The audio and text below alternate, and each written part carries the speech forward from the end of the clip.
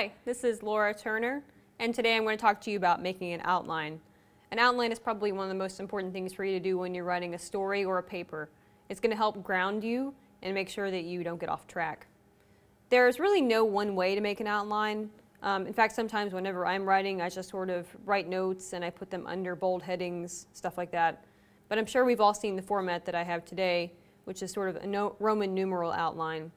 So if you put Roman numeral 1 for your introduction, and then you put your little ABCs as secondary points under those numbers, you're going to find that you're actually be able to organize your paragraphs by Roman numerals.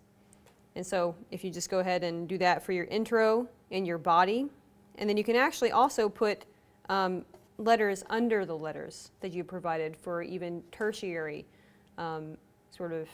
details about the subheadings in your paragraph, so that you can get even more specific about what you're going to be writing about.